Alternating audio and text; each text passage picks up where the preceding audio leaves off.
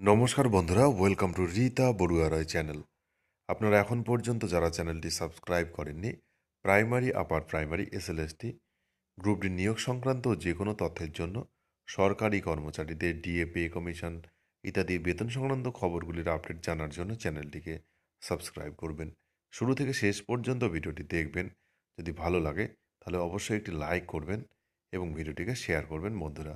এর মধ্যে সবচেয়ে গুরুত্বপূর্ণ খবর, পে প্রোটেকশন এবং টিআইসি ভারপ্রাপ্ত প্রধান শিক্ষকদের বিশেষ ভাতা চালু করার জন্য উদ্যোগ নেওয়া হলো। এ বিষয়ে আমরা বিস্তারিতভাবে জানব।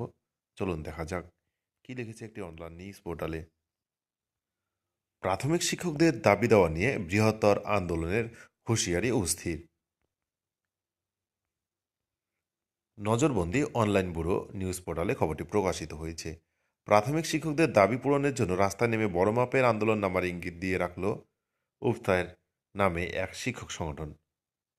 প্রাথমিক শিক্ষকদের ফিটমেন্ট ফ্যাক্টর সহ ন্যায্য বেতন কাঠামো প্রদানের দাবিতে পুরুলিয়া জেলায় এই সংগঠনের সম্মেলন করেছে। সংগঠনের তরফ থেকে দাবি করা হয়েছে, শিক্ষকদের টিআইসি দিয়ে বিদ্যালয়ে কাজ করানো যাবে না। টিআইসি কর্মরতদের অতিরিক্ত ভাতা দিতে হবে। এছাড়া বিদ্যালয়ে ছাত্রছাত্রীদের শিক্ষা সংক্রান্ত পরিকাঠামোর উন্নতি করতে হবে।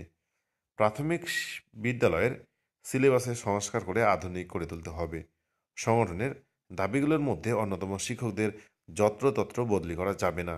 শিক্ষকদের দাবি দেওয়া নিয়ে ইতিমধ্যেই এই সংগঠন মামলা রুজু করেছে।